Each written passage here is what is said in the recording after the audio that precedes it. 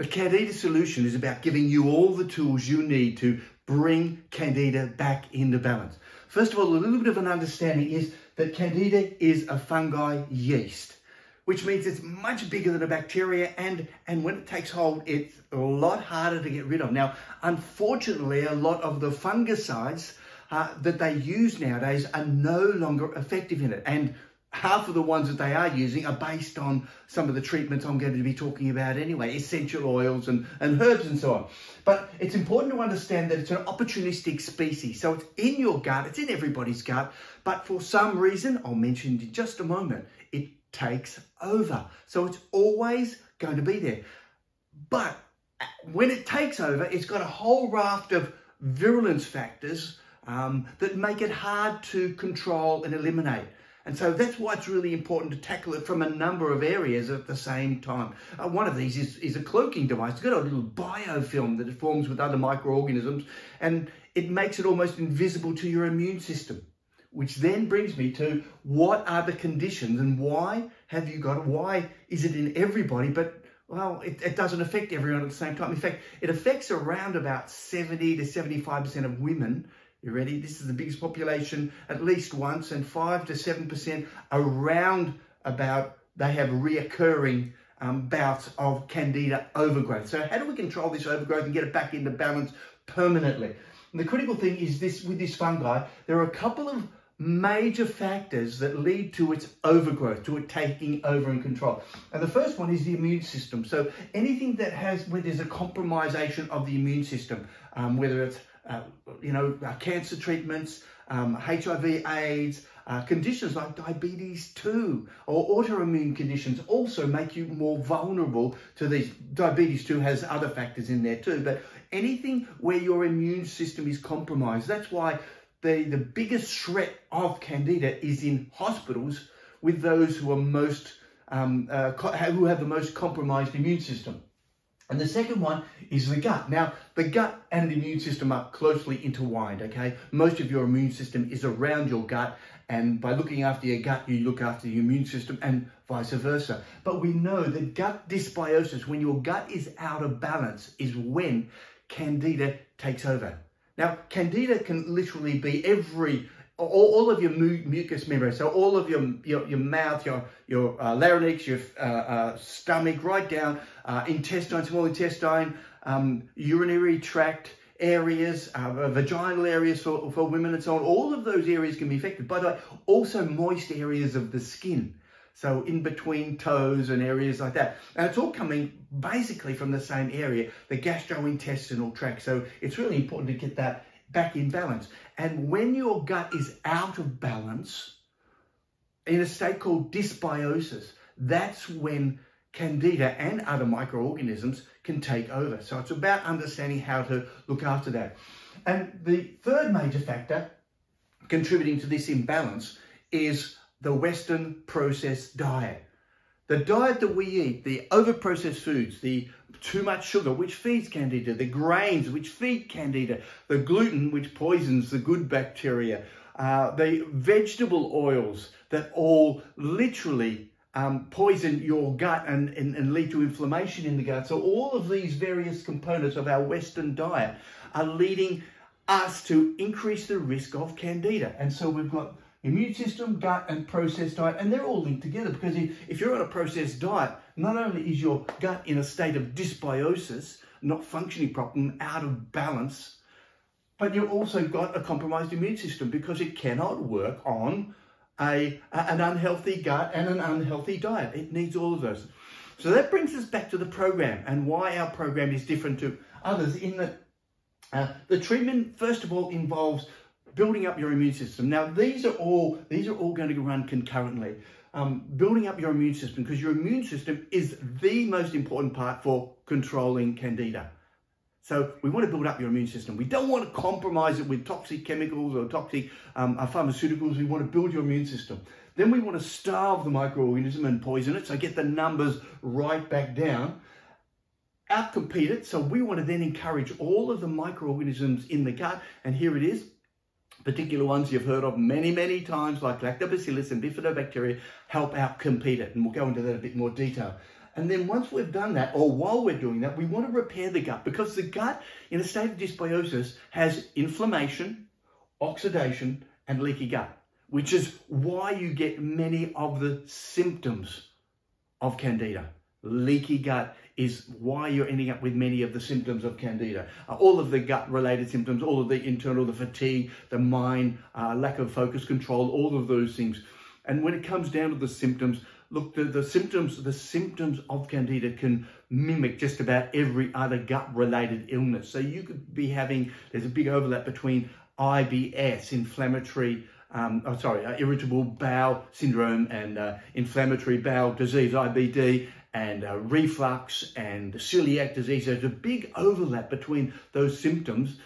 And we find that people who have Candida can have these conditions, and these people who have these conditions can have Candida, and vice versa. And again, those symptoms overlap. Oral thrush is probably the easiest to identify, and that's when you have that big, thick, white coating on your tongue.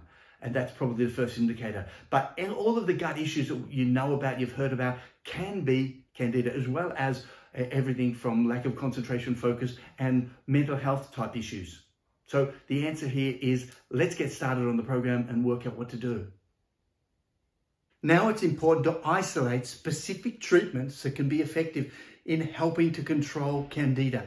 And the idea here is I'm going to give you options, lots and lots of options. And the best option for you is to actually mix and match these various ones according to where you are, who you are, what you've got access to. But I'll go through the list and I'll explain some of it as we go through. And without any doubt, the best one there shows up as coconut oil.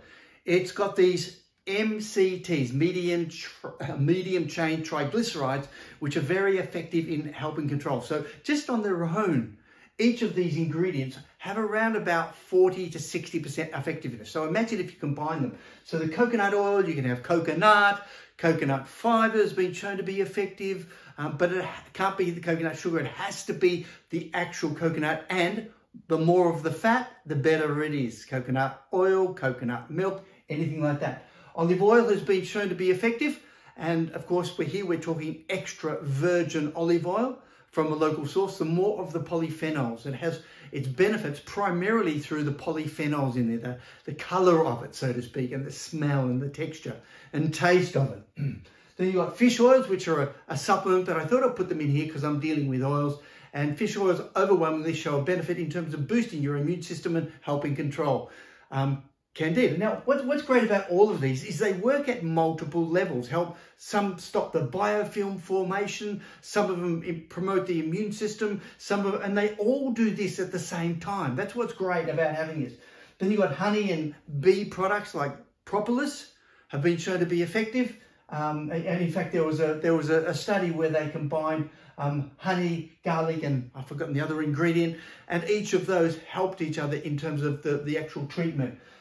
Garlic, great addition there. It has so many beneficial properties. I've done a video there on the health benefits of garlic. They're overwhelming for mental health, for cardiovascular health, and here, absolutely gastrointestinal health, your gut microbiome. But it also has these potent antimicrobial properties that help control Candida. So lots and lots of garlic. People are going to say, well, how much garlic? They're the typical questions. And how much of all this? What can you put in there? So if you had 2 cloves of garlic, add 3 or 4 cloves of garlic. Is there a difference between cooked and raw? Yes, there is. And you've got garlic supplements too called aged garlic, which are shown to be very effective as well. So it's about mixing and matching, and literally for a period there at least, adding what you can into your program, adding it into the anti-Candida program. Some of the fruits like grapefruit's been shown to be effective. Cranberry juice comes up repeatedly, and cranberries, but cranberry juice, please make sure if you're going to do a juice, it's the least processed with the fiber, so it hasn't been processed out of it, and it has no sugar added. It cannot be sweetened with sugar. So make sure you get the right full 100% juices. Pomegranate juice and pomegranate exactly show up the same as being beneficial. They actually have done a lot of studies on pomegranate peel as well being effective. I don't know if you can get that as a product out there, but turmeric, or the active ingredient curcumin, which everybody knows about, which is a makeup of curries. Curries that mixture of curries and it varies, by the way. Curries vary according to different regions and locations and formulas, family formulas and so on. But curries are potent antimicrobial, fantastic for the gut microbiome and your health and overall. So mixing some curries in is a good way to get some extra turmeric, but you can get curcumin and turmeric as supplements as well. And the cousin of turmeric is, of course, ginger. So ginger works well. Moringa is a green leaf. And the seed of moringa, both the leaf and the seed have been shown to be effective in controlling it. You can get it as a supplement. You can get it as a powder. In a lot of tropical countries, you can actually get it growing in your garden, in the gardens. So you can get your own moringa leaf. It's been shown to be effective. And berries. There is a big question about fruits, fruit sugars, and candida. The overwhelming view is to stay away from fruits. However, the latest research suggests that fruit sugar is actually beneficial. And so I'm going to tread middle ground here until we get a bit more research and suggest that the berries, which show up, hence why you've got the cranberry and the pomegranate and other things, the berry juice is very, very good, or berries are very, very good for helping control candida. And it's the polyphenols in them. Again, these colourful, big molecules that have this anti-candida effect. Then we go to things like our essential oils. Now here is the real treatment part, because this we're going to add into all our foods and so on, and this is what we're going to add extra. Now all these ones that I've listed down here can be had as herbs or spices. They can be added literally from the rosemary on your bush you've got out front of the house or the back of the house or the garden, or from the local grocer. Or you can do them as essential oils. Now, the reason they use essential oils in the studies is because they can control the amount a lot more than they can by saying 23 rosemary leaves, which is equivalent of perhaps 2 drops of rosemary essential oil. So they use essential oils, but the same principle can apply for any of these in terms of adding them to your food as well. So my message is you can add whatever these to your food and have some essential oils. Now, in most of the studies, or the way they do it, when they're looking at test tubes, and they're looking at rats and mice and so on, and occasionally humans, the equivalent is just a couple of drops mixed in a glass of water. How much water depends on you. It's got a very strong taste. Now, with the essential oils, also make sure they're food-grade essential oils. Food-grade essential oils. Now, the great thing about the essential oils too is that because candida can infect various parts of our external body, in terms of particularly in the fingers, in between the toes, and other moist areas, these can be diluted and applied liberally. Now, don't apply them, please don't apply them direct and neat as they are. They should always be diluted. And the best way there to find out what concentration is to speak to the people where you get the oils from. But rosemary oil, oregano and thyme, they're all closely linked and potent. They're potent anti-candida, and they're very, very much act as what you'd call prebiotic or phytobiotics. They promote the growth of the good bacteria as well as controlling the nasty ones. Citronella, cinnamon, black cumin. Black cumin is one also called Nigella sativa. It's also called black seed, and I use the black seed itself in my smoothies, and I love the black seed oil. It gives it a very, very strong taste, and black seed is very concentrated. And again, all of these have so many benefits that while you're fixing up and rebalancing your microbiomes with candida, what you're doing is also reducing your risk of all these other diseases out there because of the benefits of all these. Curry leaf, peppermint, mentha piperta, clove, tea tree, and eucalyptus. I put those together simply because I'm Australian and they're both from Australia. Tea tree and eucalyptus, a couple of drops of those, and of course citrus essential oils like lemon essential oil, grapefruit essential oil, and orange essential oil have also been shown to be effective. So we've got a long list, and by the way, the list is 10 times longer, but most of the other oils I didn't even know where they exist. So these ones you can actually get online, you can get through You can get them through multi-level marketing, social marketing, network marketing, different ways in there. But always make sure you get the best quality if you're going to take them in food, so they're food grade. So essential oils are an absolute must in terms of treatment of Candida. And then the next stage of that, and these can all be done at the same time. And the next stage of that is looking at probiotics, because probiotics help outcompete the Candida in the gut and in the various microenvironments, but they also stimulate your immune system. So they're helping to, rebalance your own immune system. And they're also helping with many other factors, e.g. like blood sugar regulation, which has an impact on Candida as well. So they operate at many different levels. So probiotics, Saccharomyces boulardii is the main one that shows up in the research. Again, these are available online and from most health food stores. And the key isn't to say, which one can I get? Or can I get them all? They usually come in combinations, and the combinations, as long as you get a couple of these, are going to be effective, because the research, again, lactobacillus and bifidobacteria down here are the ones you get in lots of yogurts. So if you don't want to take the powders, you can get the powders and mix them in with your yogurts, or ferment them yourselves. Casei, acidophilus, rhamnosus, reuteri are different versions or different strains of the lactobacillus that have been shown to be effective against Candida. So getting a couple of those mixed with the Saccharomyces, you're on the right track. And then bifidobacteria. Again, these are the main ones that we get in our gut when we've got a healthy gut. These are the major ones. And these are the ones which tend to get poisoned from a Western diet. Gluten, for example, poisons these. And the antibiotics wipe these out. And the sugar causes the overgrowth of other ones that outcompete these ones. And the final part of this activity here is prebiotics and fiber. To get the best outcome of all of these as a supplement, you can either have them as what's called a symbiotic, where they're mixed in together. So they come as a powder mixed with a kind of a fiber and the probiotics, or you can just add some extra fiber.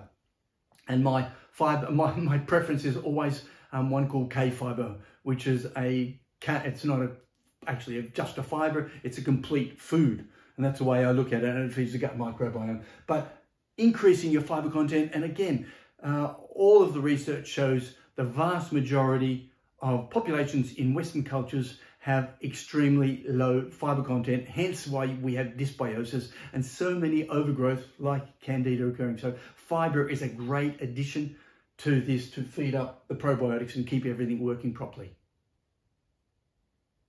The next stage is the supplements. We've got all of the diet and lifestyle issues. Now, what else can we add on to make a big difference? And the research shows that the addition of vitamin A and D actually help control Candida. So they're great for the immune system, which is what you want as well, but they also actually help control Candida. Now, the same with vitamin C, and people say, well, how much vitamin C? I already take, a couple of 100 milligrams. I take 3 grams a day. That's 3 milligrams a day. And if I get sick, I take a lot more. So I want you to put it in perspective. You want to increase your dose of vitamin C. Green tea extract. Now, you can drink lots of green tea like I do, and or add what are they called, the epicatechins that you find in green tea. So you can get them as a supplement from the health food stores and online. Olive leaf extract, you can get that from supermarkets. Absolutely fantastic. These are antimicrobial. They all help rebalance the gut microbiome. They've got so many benefits around the body. And by the way, all of these including lowering hypertension and the risk of heart attack and stroke. So I'm putting this in perspective for you, okay? All the positive side effects of this. So olive leaf extract is an absolute must.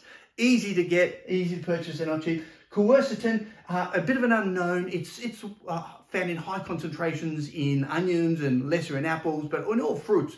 And it's a pretty amazing what's called a polyphenol. Amazing in terms of what I can do. In fact, every time I research a new topic, right through from hypertension to Candida, quercetin just keeps coming up time and time again. Now, you can get it as a supplement. Noni is another one, noni juice, which you can get. Silver nanoparticles, you can get that from chemists and good health food stores. Chitosan is getting harder to find. You can get all these online, by the way, too.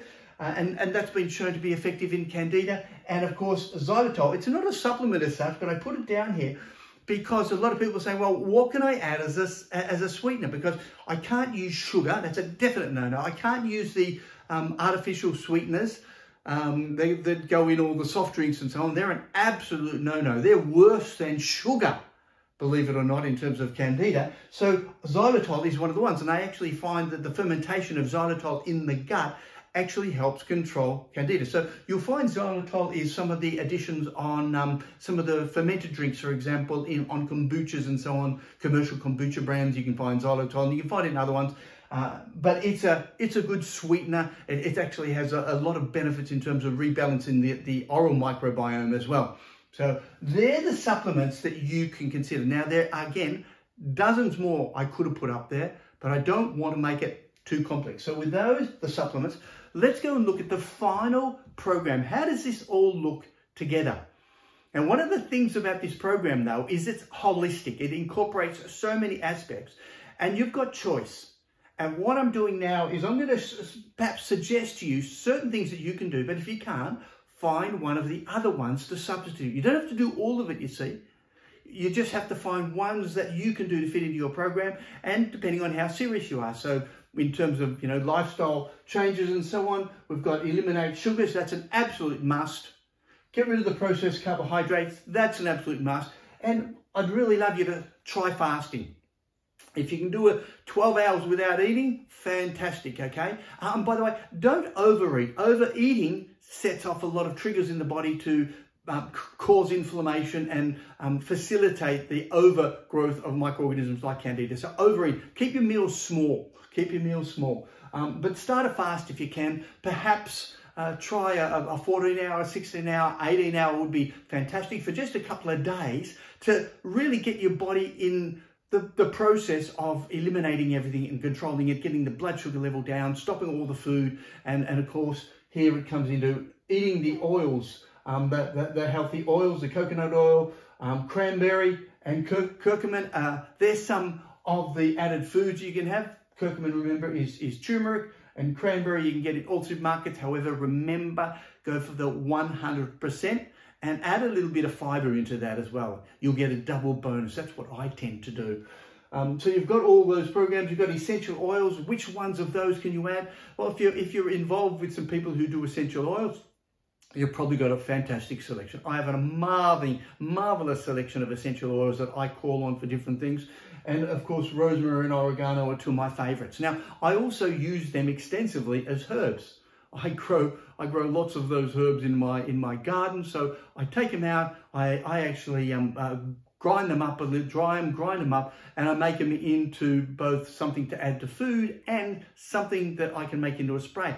So if you've got Candida overgrowth on your, or any fungal growth, in fact on your anywhere outside your body, your between your toes or under your armpits or anywhere like that, you can actually make these herbs into a spray and spray it on a regular basis, and it's just cooked up. I've got a little video on that you can watch on YouTube as well.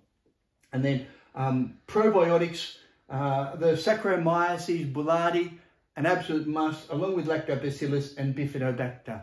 And you're going to say, well, how much should I take? Well, let me tell you, all of these things I've been talking about are extremely safe.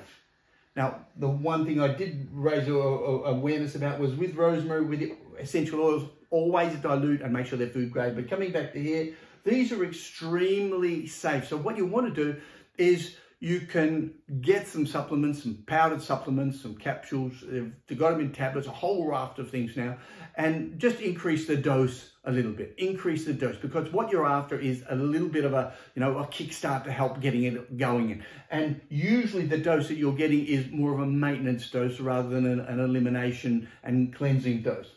And finally, vitamin A, D, and C. Add some green tea and olive leaf extract that you can get from the health food store, online, or in some cases even big supermarkets. So you've got all these.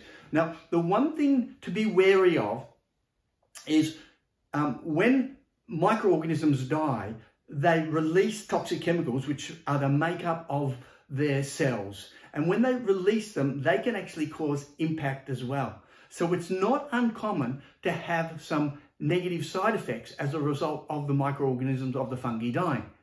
And that means that you might get you might get a bit of brain fog. You might get some of the symptoms even a little bit worse over a short period of time, over a couple of days. So my message is understand that you may get some kill effects as you kill off the fungi, and that can increase some of the symptoms, signs and symptoms.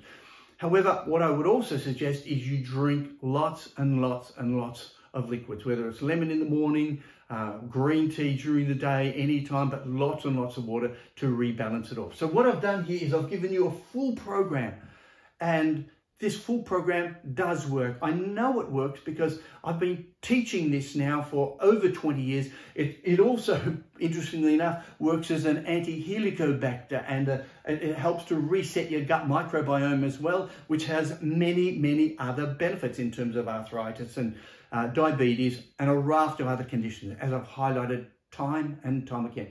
So please push the subscribe button, share it with your friends, and I'd love to get this information out to people. Please send us off any questions you've got.